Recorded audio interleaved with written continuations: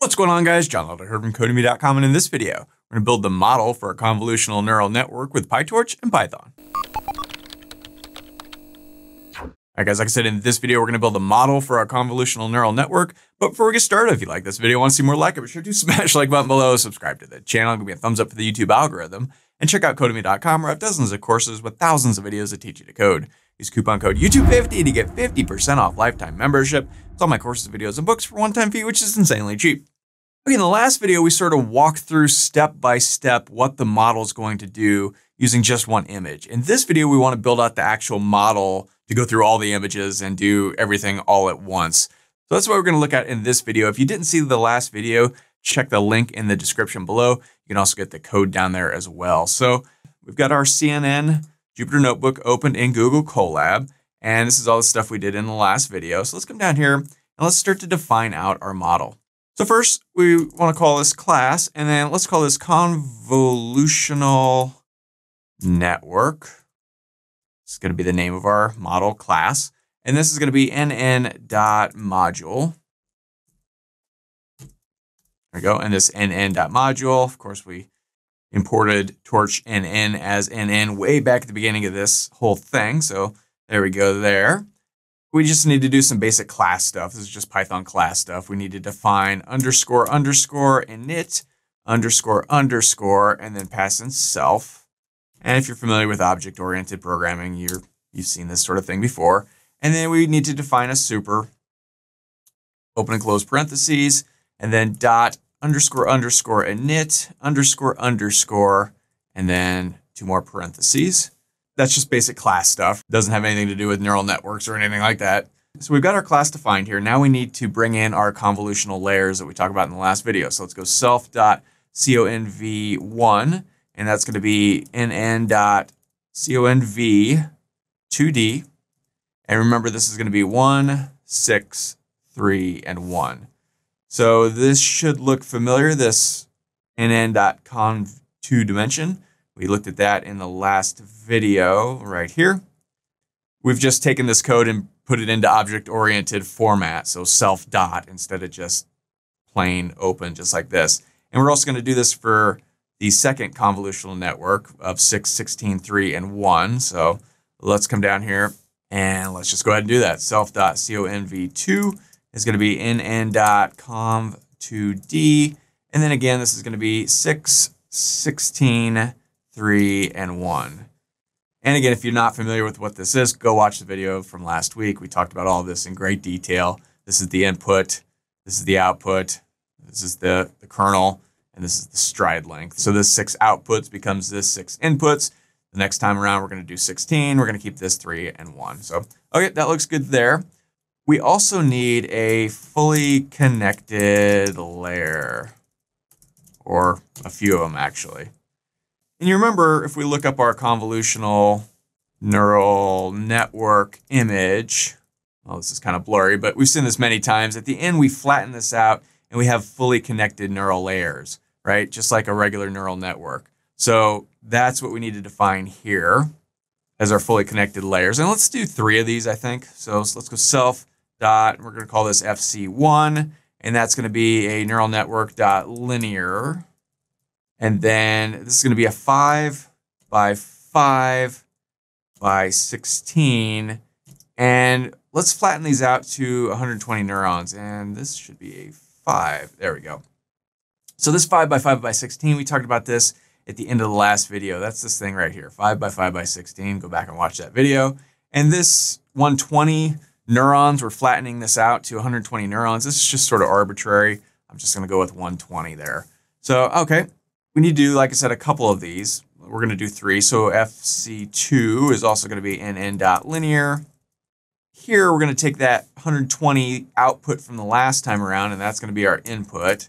And then the second time around, let's say 84-ish. So we're starting with 120. We're going to move down to 84. Every time we go down, it's going to decrease, right? And then finally, let's go self.fc3, and that's going to equal nn.linear. And again, we're going to start with the 84 that we ended last time, and we're going to end with 10. These numbers here really doesn't matter. These are kind of arbitrary. You just sort of play around with them to get something that you like. but it always has to end in 10, right? Because that's the number of classes that we have here in this data set. So, okay. So we've got our convolutional layers defined. We've got our fully connected layers defined.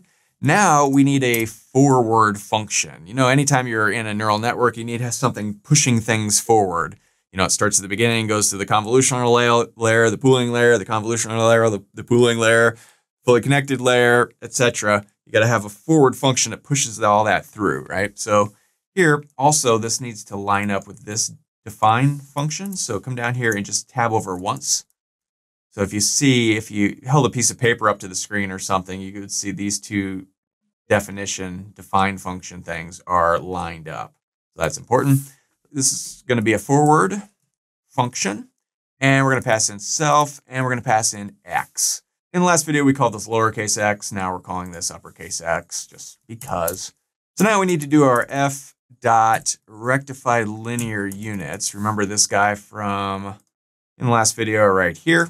Same deal. And this is going to be convolutional 1 of x. So down here, we'll pass in our self.conv1 of capital X. Next, we will do some pooling. So f.max underscore pool 2d. We want to pass in that x and 2 by 2. There we go. So remember in the last video, we did the same thing right here. And again, if you don't remember, that's a 2 by 2 kernel and a stride of 2, right? That's those 2 there. Remember when we pool, we're like taking data away. So dividing there by 2. So that's sort of the first pass. We also want a second pass. Remember, we've got 2 pooling layers here. So let's just copy all this stuff. Let's get lazy. I like lazy. So the second time around, it's going to be our second convolutional layer. So self.conv2, and this all stays the same. All right. Once we go through all this, we need to flatten this stuff out. And to do that, we need to review our data to flatten it out. So let's go x equals x dot view, and we want this to be -1. And then again, that's 16 by 5 by 5. And it's a -1 so that we can vary the batch size. Okay. And again, this is 16 by 5 by 5, 16 5 by 5, 16 5 by 5. It's the end thing of our pooling layer, right? From the last video.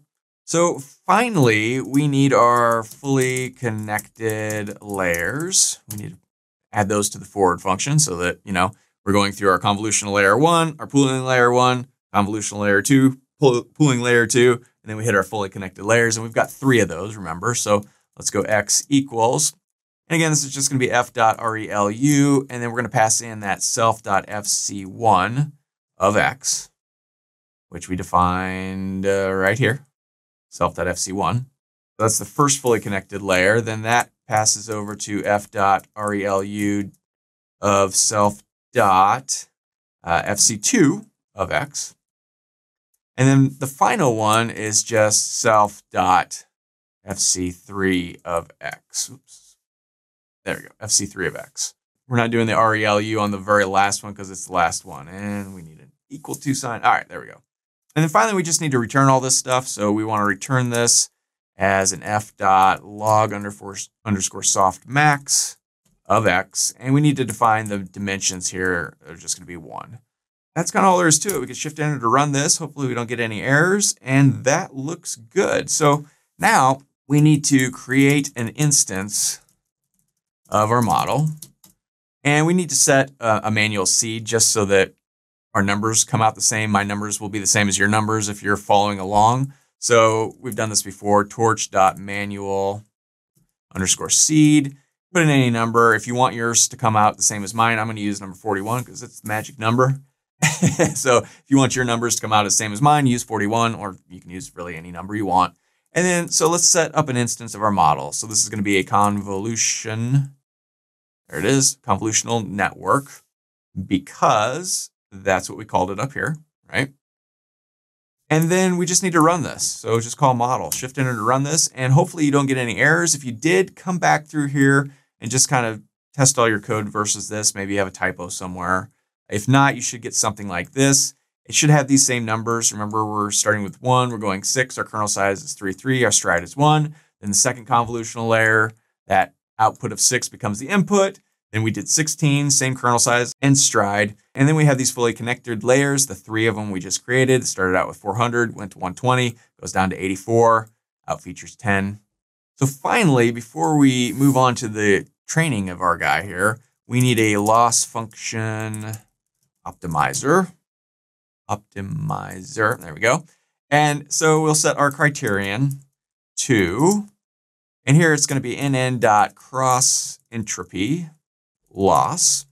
Sure, I spelled that right. Cross entropy loss. Yep, that looks good. And then our optimizer, we need to pick an optimizer for this.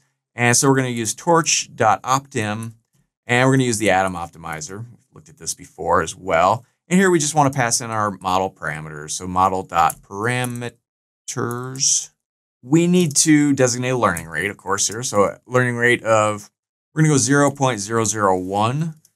And for this, the smaller the learning rate, the longer it's going to take to train. So you can make this number bigger to make it faster, but your training won't be as good, right? So you just sort of play around with this to get the number that, you know, works out good. 0.001, this is going to take, I don't know, 2, 3, 4, maybe 5 minutes to train this guy with a learning rate of that. If you want to speed it up, make this bigger. But again, I think that will work good. And so we can shift enter to run this, and we're good to go. That's our model. We've now set it up. Everything looks good. Yep. We've got an instance of the model running, and we got our loss function optimizer all set up. In the next video, we'll start to look at training. So that's all for this video. If you liked it, be sure to smash the like button below, subscribe to the channel, give me a thumbs up for the YouTube algorithm, and check out Codemy.com where you can use coupon code YouTube50 to get 50% off lifetime membership. So that's access to all my courses, over 60 courses, thousands of videos, and the PDFs of all my best-selling coding books. Join over 180,000 students learning to code just like you. My name is John Elder from Codemy.com, and I'll see you in the next video.